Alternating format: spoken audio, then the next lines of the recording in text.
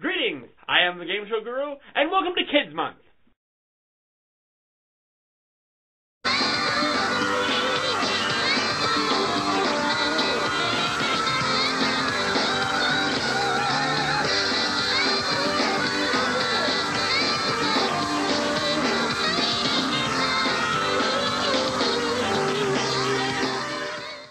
Yes, in honor of the summer holidays, I've decided to take a break from the adult game shows and talk about the ones that were made for and starred kids. And if I'm going to talk about those kind of game shows, I have to mention the network that was responsible for most of them.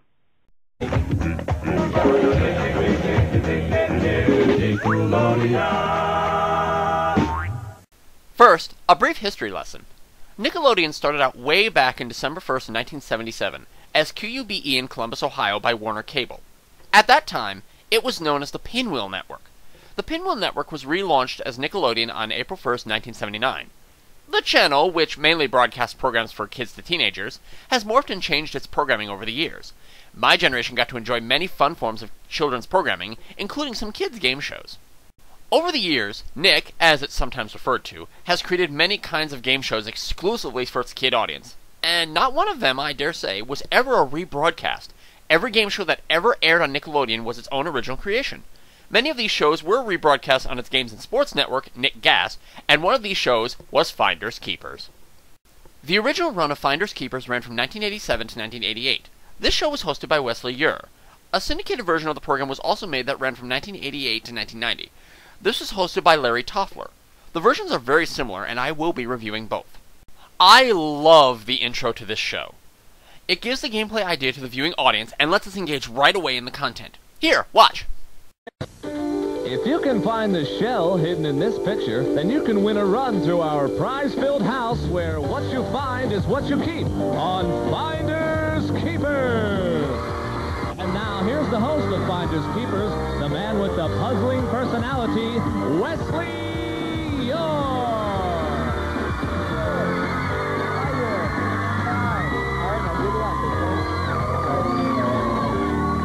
Also, I love the set of this show. I mean, this is a huge set for a kid's show, let alone a game show.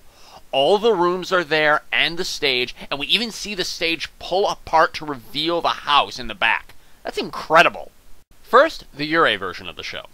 The contestants are two teams of 7th graders, a boy and a girl each.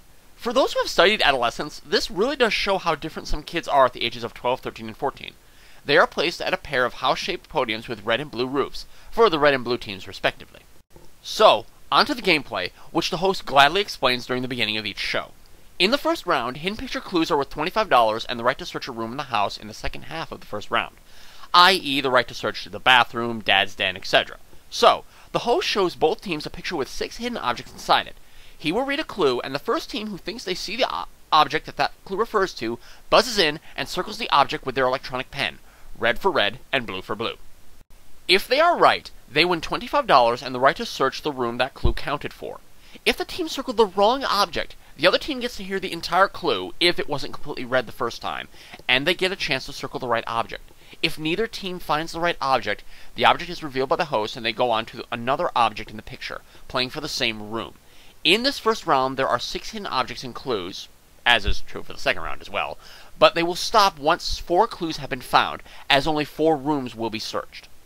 After a recap of the Hidden Pictures first round, where the host says which rooms each team will be searching, we watch as the main set splits apart to reveal a huge 2-story set with 4 rooms on the top and bottom and a stairwell in the middle. Look at this! The entire set splits apart! This thing is huge! 50-50, both teams earn the right to search 2 rooms. The blue team will be searching the moon room and the pastry shop. The red team will be searching Tarzan and the tower. Come on, let's see what kind of mess we can make in our house.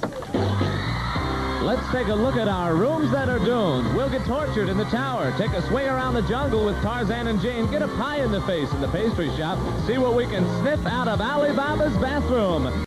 After a break, we come back to find the host in one of the earned rooms with that respective team.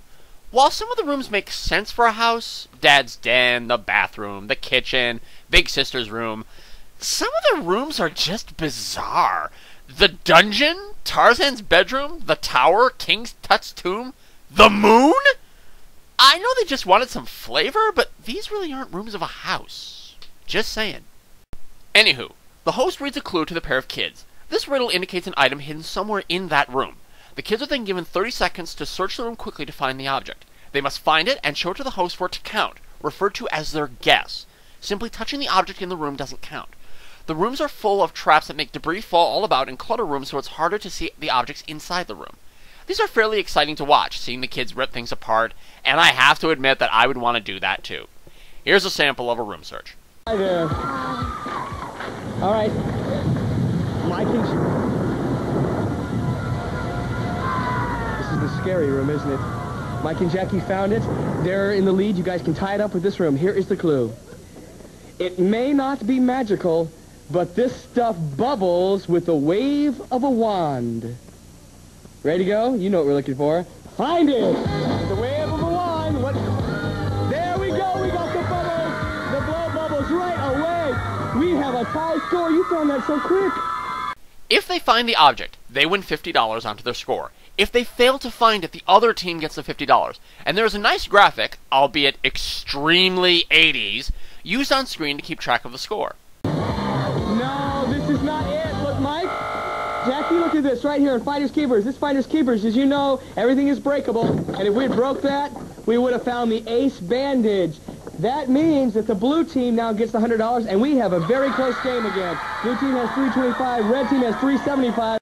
After the rooms are searched and a score recap, the second round begins, which is basically a repeat of the previous rounds. They have a second hidden picture round using the same picture as they showed in the show intro. They find 4 more hidden objects for $75 an object, and search up to 4 more rooms for $100 each. The remaining 4 rooms left in the 8-room house. One of the rooms in the house this time is the instant prize room.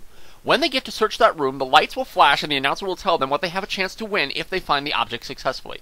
Have a look! You switching sides, why? Yeah, because I'm going there. And you're going? All here. All here. You got her doing most of the work. Yeah, see, I'm going here and then I'm taking this out. And I'm doing this and taking that. All right, well, we'll see how this strategy works. The instant prize room!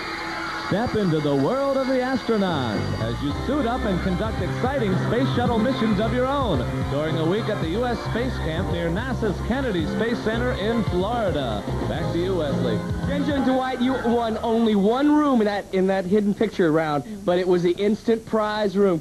The team with the most money at the end of the game wins and goes on to the bonus round, known as the Room Romp, Room-to-Room Romp, or as I like to call it, the 6-Room Romp. The winning team is outfitted with helmets and goggles for their safety. The host reads the first clue while they stand in the starting room of the romp. The clock is set at 1 minute 30 seconds, quite a long time for bonus rounds, really. The players must find this first object, which will have a clue card attached to it. This card indicates the next room to go to, as well as the next clue.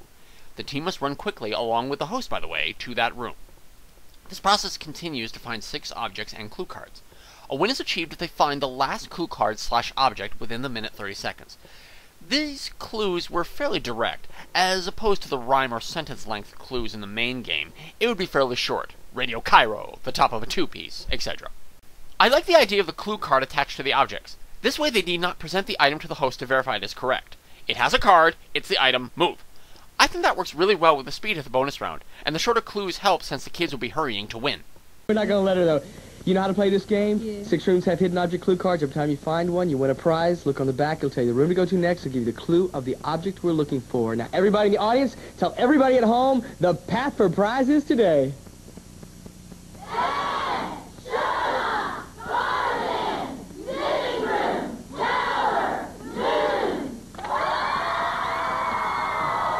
Here's the clue.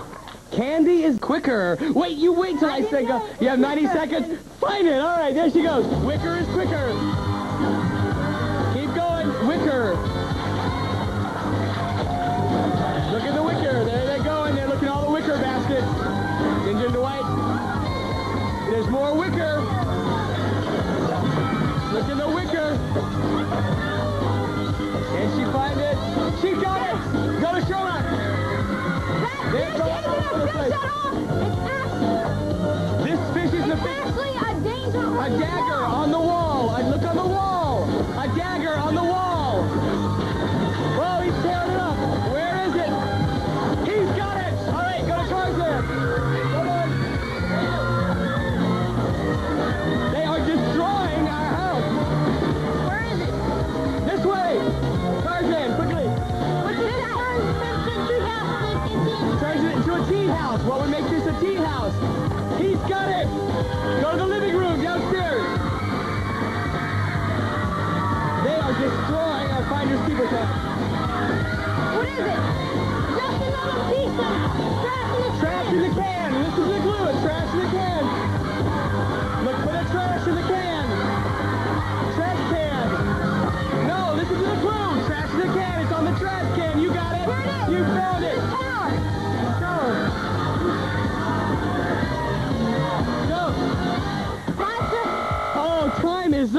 But you guys got 4 prizes.